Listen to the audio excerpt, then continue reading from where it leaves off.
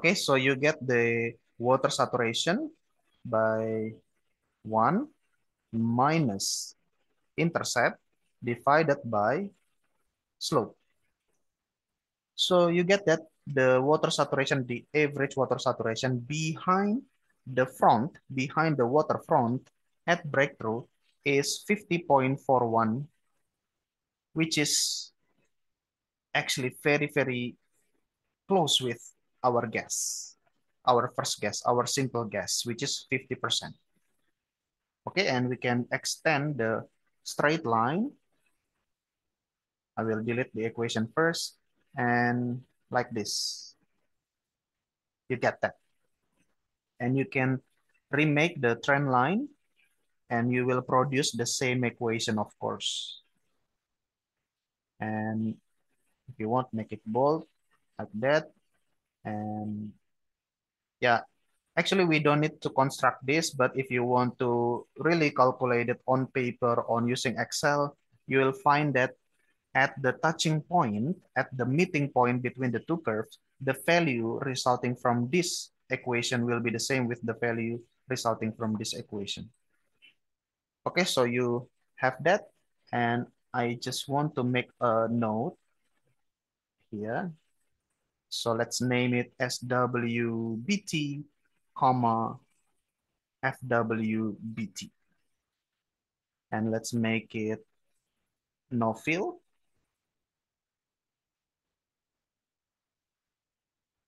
at this point. And also the outline no fill as well. Okay, so you get that. And also copy, put it there. Okay,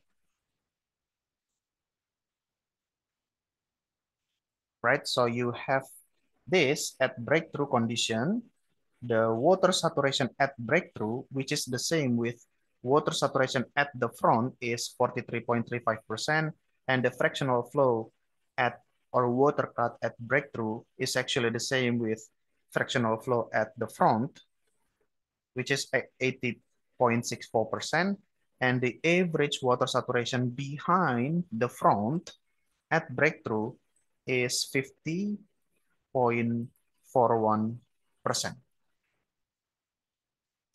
Okay, this is the result if you do the rigorous equation, rigorous approach using derivative, using the line equation, and this is the simple approach. You just draw a line and just make a rough reading based on the chart.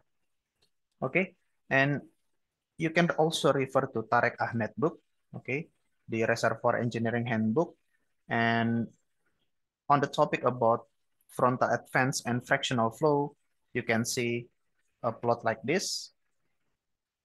So you see, we have fractional flow curve there, we have the tangent line there, and the meeting point between the tangent line and the fractional flow is this one, producing water cut at front, this one, and this is the water saturation at front, and this is the average water saturation behind the front at breakthrough. Okay, and I can also show you the, wait a minute, I can show you also from Tarek Ahmed book. Okay, copy and paste. Yeah. So according to Tarek Ahmed, SWF is the same with SWBT. FWF, fractional flow at front, is actually the same with fractional flow at breakthrough. But they are the same, they are different from average water saturation behind the front at breakthrough. Okay, so you get that. So just remember, in this analysis, we construct relative permeability using core analysis report. We make fractional flow curve.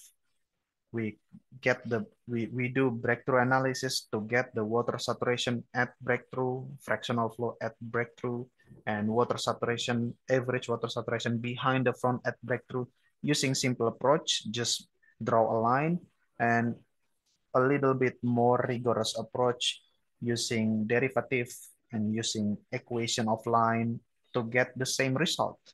The water saturation at front or water saturation at breakthrough, all right, and fractional flow at front and fractional flow at breakthrough.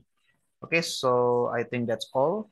I hope you enjoyed the video. I hope this video is useful. Thank you so much for watching and see you again in the next Eng-Man videos. Thank you.